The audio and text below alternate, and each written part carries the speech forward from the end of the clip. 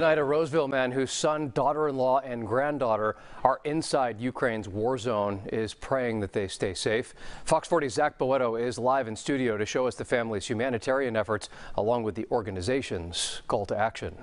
Eric, Zach. It's a group called Hungry for Life, and the man with boots on the ground is Chad Martz. He's there with his wife Mary and their daughter Tatiana, facing an overflow of refugees fleeing from eastern Ukraine.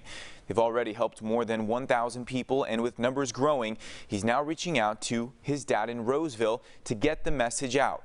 They need your help to save lives and save the country. This is sad. Like, imagine you just leaving everything and just going. And where do you go to? Chad Martz and his family are on the front lines of the conflict between Russia and Ukraine, providing food, water, and shelter.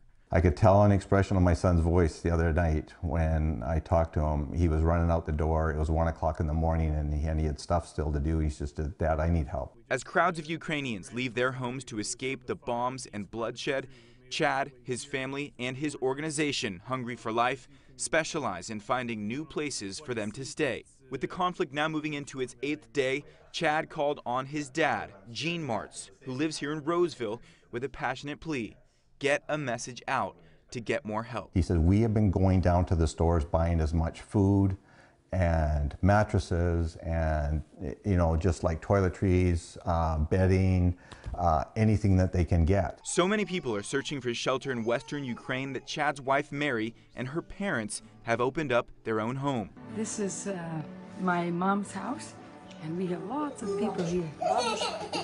It's grandma and grandpa. They're there to serve, and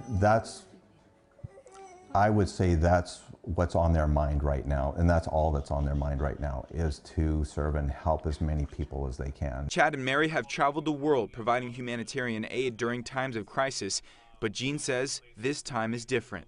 This is the first time that they've been in a war zone, so it's a whole different ball game. Gene says he does worry about his family, but says there is a plan if things get worse. I mean, we have a game plan in place that if they have to evacuate, they'll evacuate.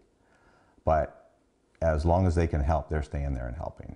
Freedom, something for those in crisis to look forward to, and those not in crisis to appreciate. These people on the other side of the world are facing bombs and being shot and all this other stuff, and it just put things into perspective how lucky we are here.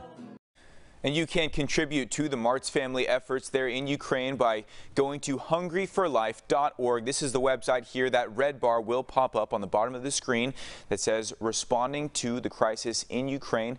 Click that and you'll find the button to donate directly to those efforts. Guys. All right.